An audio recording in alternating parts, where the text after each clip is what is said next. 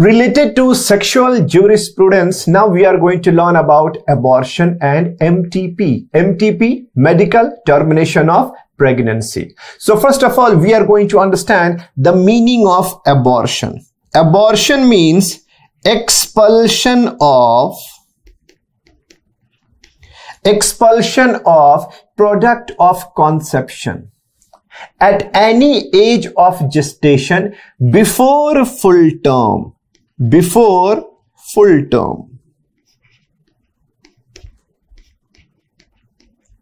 Okay, so this can be spontaneous and this can be induced also. So this can be spontaneous, this can be natural, this can be accidental. Okay, so when do we say that abortion was spontaneous or natural? When there is no intervention, without any intervention, spontaneously itself, if the product of conception is coming out, if there is expulsion of the product of conception before a full term without any intervention, this will be considered as natural abortion or spontaneous or maybe accidental, right? But when we are going to say that this was induced or this was artificial, artificial abortion means what? When after intervention, if there is expulsion of product of conception before full term, then this will be considered as induced. So this can be legal and this can be illegal. So now we are going to understand in which conditions artificial abortion is legal. And illegal means what? Criminal abortion. Do remember that overall abortion is illegal, but we should know that in which conditions abortion is legal. So in which conditions abortion is actually legal and there can be termination of pregnancy. See, like whenever there will be medical condition, eugenic, and on the basis of humanitarian. Do understand that whenever if there is risk of mother's life or after the delivery, if it can cause physical or psychological grave condition to mother's health, in this condition, yes, we have to terminate the pregnancy. Suppose if the first child was suffering from Down's syndrome where you are going to see the trisomy of chromosome number 21st.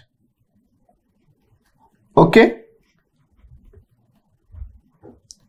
If first child is suffering from Down's syndrome or any kind of chromosomal anomaly, now during the pregnancy, during the period of gestation, if doctor is going to do villus sampling, chorionic villus sampling, and if doctor is going to find out that in this pregnancy also there is chromosomal abnormality, doctor can counsel the mother that your new baby will also be suffering from this kind of congenital problem. So even when there will be chromosomal abnormality, in this condition also, yes, abortion can be performed.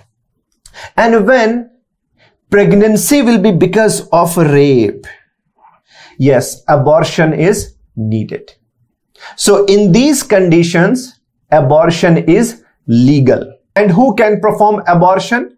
A doctor who is a specialist in obs and gynae department, and he should have done either post-graduation in obs and gynae or diploma or 6 months to 1 year internship in obs and gynae department.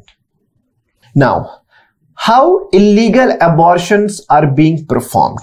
So there are two methods. First method is by the use of medicine. And second method is by the use of abortion stick. Okay, now you will think that how abortion stick is being used for illegal abortion. Okay, now understand how abortion sticks will be used for abortion. Suppose if an unmarried female who got pregnant. Now, because of the social boundaries, because of the fear of the family, fear of the relatives and society, she may not visit any hospital. She may not visit any doctor. She will be visiting a Baba or maybe a quack. Now, what these people do? They use some of the plant juice. What they do? Over the bamboo stick, over any stick, they apply plant juice, and after that they insert in the female vagina, and they are going to touch, they are going to irritate the cervix.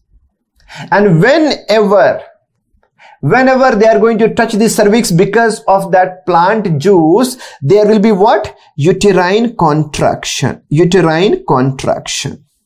And because of the hyperuterine contraction, there will be sudden expulsion of product of conception. But do understand that this is very, very risky for the female. See, that guy is a quack. He is not a doctor. He does not know how to manage the complications.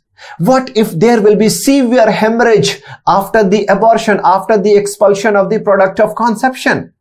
What if there will be hyperuterine contraction? There is severe hemorrhage, severe bleeding. And what if he does not understand how to control all these complications? Now it will be very, very much late to shift that lady to hospital. There is very, very high risk of life to that female.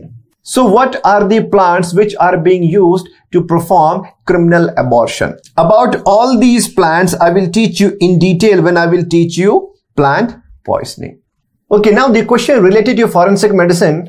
Suppose if a female is claiming that she was pregnant before, or she has already delivered a baby before. But the question is that whether she has achieved the pregnancy before or not. How we are going to understand here?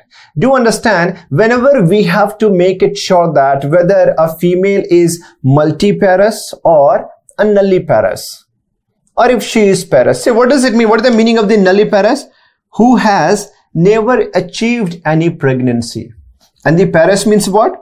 Who already has achieved more than one or equal to one pregnancy. So, on the basis of shape of the uterus, we can understand.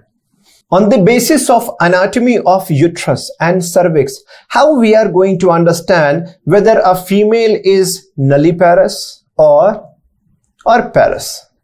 Whether she has never been a pregnant lady or whether she has achieved a pregnancy before. So when I'm showing you the anatomy with the help of this diagram here, see this part, what I'm showing you, this is uterus and this is cervix. When I show you the anatomy of a nulliparous female who has never achieved any pregnancy, see here, see this part is the length of body of the uterus and this is the length of cervix. In a nulliparous female, body and cervix length will be same, equal. Okay, fine. And now when you see the inner wall here, inner walls are convex. And now you see the shape of the internal cavity of uterus. What is the shape? Shape is something like this. Okay. Internal cavity shape is triangular. Now you see internal opening and external opening. See, internal os is well defined. But when you see external opening, no, external opening is circular. So this is as per the anatomy of nulliparous female. And now when I talk about a parous female, when you see the uterus, see the length of body here. This will be, length of body will be double of length of the cervix first. Second, now when you see the inner wall of the cavity, inner wall of the cavity is not convex but concave. See the cavity here. Now the cavity will be circular. Rounded cavity. Rounded cavity. Internal opening will be ill-defined. Ill-defined. External opening will not be circular, but there will be something structure like slit. Okay, fine. So now specifically when I talk about external os here, see, like in nulliparous, what I have said, who has never achieved pregnancy, external opening, external os will be circular. So I can say like this. See, when I say external opening, okay, so you have to understand that external opening will be circular like this. External os. In nulliparous, it will be like this. But in parous, it will be something like a slit. Something like a slit. Slit. And what about weight of the uterus? When I talk about nulliparous uterus, obviously it will be light in weight. So nulliparous uterus will be 40 to 50 gram in weight. 40 to 50 gram. But parous uterus, it will be heavier. So this will be 80 to 100 gram in weight. And what about a scar from the placental detachment? A scar from placental detachment. Suppose if a female who has never